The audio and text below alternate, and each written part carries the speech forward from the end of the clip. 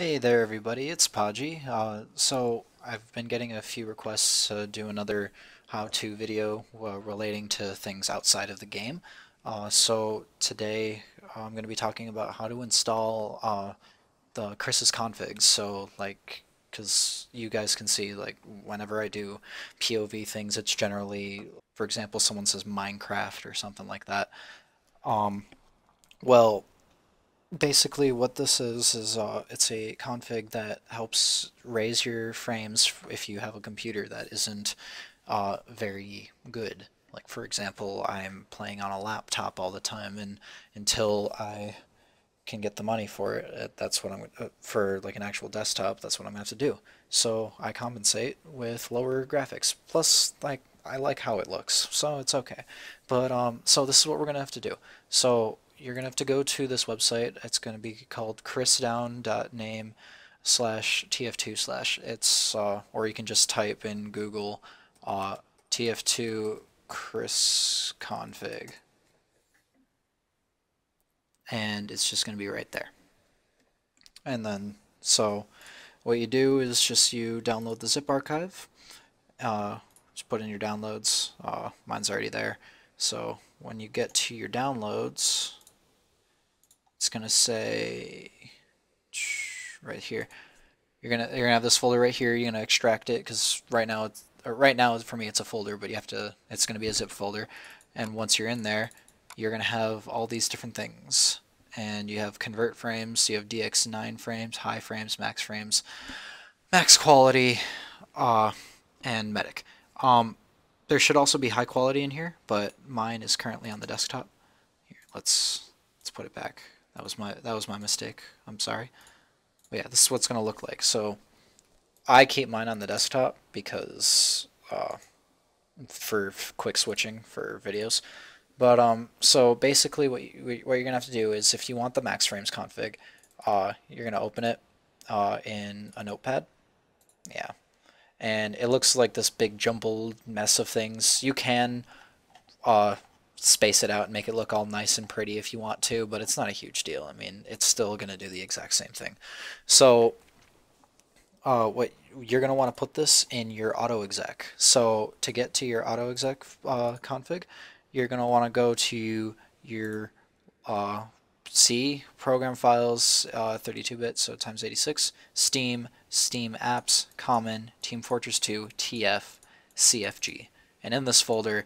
It might be like mine where it already has all these configs already set up. For example, AutoExec, Demoman, Engineer, Heavy Weapons, all of your class configs and stuff, but the one that we're going to focus on is AutoExec. If it's not in there, then all you have to do is just open up a notepad and save it as a uh, like it would be autoexec.cfg. That's all it's going to be. And if you save it as a CFG, it'll recognize it. The game will recognize it as a CFG if you put it in the right folder. So back to our AutoExec. So I've got a bunch of other things in here. That's just for other things. That's for competitive. But here's my max frames config, and I didn't feel like putting it all together, like organizing it, making it look pretty, because I constantly switch out between max frames and high quality for recording purposes. But so basically what this will do is it'll lower your textures, lower your stuff, remove the eyes, make the game look all gross. Or, I mean, I don't think it's gross, but a lot of people think it's gross. Um, and your game will run better. And this isn't all you're supposed to do. There's still a little bit more you have to do. So basically, next thing you have to do is go to your launch options.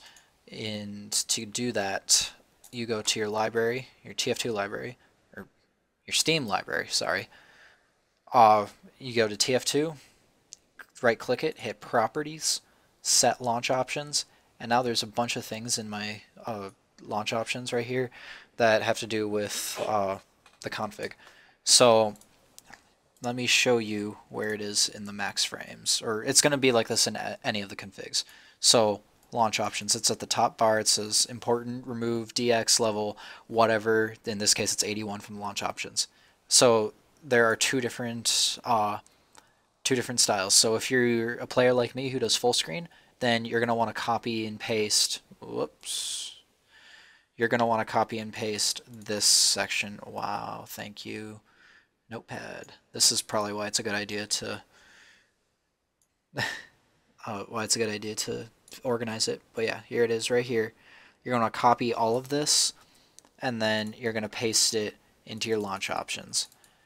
So right now, this is what it would look like on your first time. So you go back, you see DX level 81 dash full. That means that you're going to have a full screen. You're changing your resolution. So for me, it would be 1920 by 1080. If you have a better resolution than that, that's fine. And then you have this DX level 81. What you want to do is turn on your TF2 and then close it out and then delete this instantly so that your game doesn't get all messed up. The same thing happens with your windowed TF2. So the only thing is the difference is instead of full it says SW, which I guess that means windowed. I think that's about it. Oh, lastly, if you are a person who still likes seeing ragdolls and gibs and stuff like that, the frames configs actually disable those. So the way to enable the ragdolls, again, it actually has that in the config. So right here it says disable ragdolls, and then it's got a bunch of lines of code. After that, it says enable ragdolls, uncomment this section if you want these settings. Now, they're going to be a bunch of like double backslashes in most programming languages. The double backslash means commented. MATLAB does percent signs, whatever. But the double comments, so you'll just have to, like, here, for example, here, I'll put them in. They're going to look like this, so, and all across the line, so you're just going to have to delete them so that it can enable your ragdolls. The same thing will happen with gibs. I think, yeah, gibs are the same way. You'll have reduced, it'll say you'll have reduced performance on deaths with gibs, but you can enable them the same way. You just uncomment the section. Currently, mine is not, it's still commented because I don't need gibs to be happy. I'm a sniper.